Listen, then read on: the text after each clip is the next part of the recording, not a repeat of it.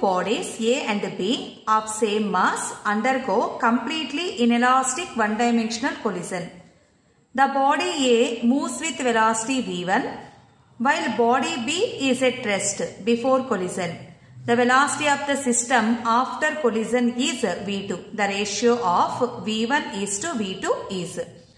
In given question, two bodies of same masses m1 is equals to m2 is equals to m, and it undergoes the completely inelastic collision. That means first body is moving with a certain velocity and second body is at rest position.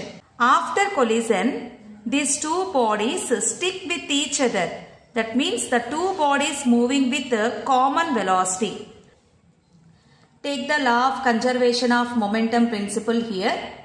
m1 u1 plus m2 u2 is equals to m1 plus m2 into vc, where u1 is the initial velocity of the first body and u2 is initial velocity of the second body.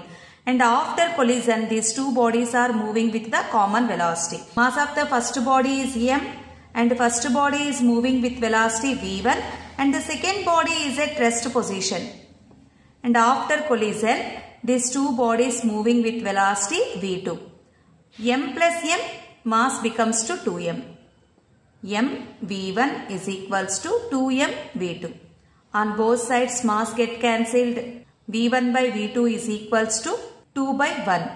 The ratio of the velocities v1 is to v2 is equals to 2 is to 1. Second option is correct.